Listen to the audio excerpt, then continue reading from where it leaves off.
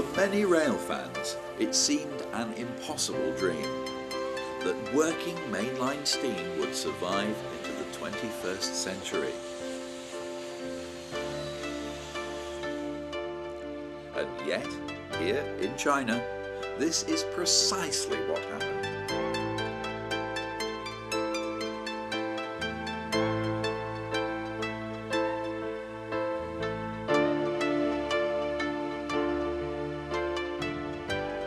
By January 2000, there were only 3 major steam depots left on China Rail, with the largest and most interesting of them here at Da'an, on the border between Jilin and Heilongjiang province.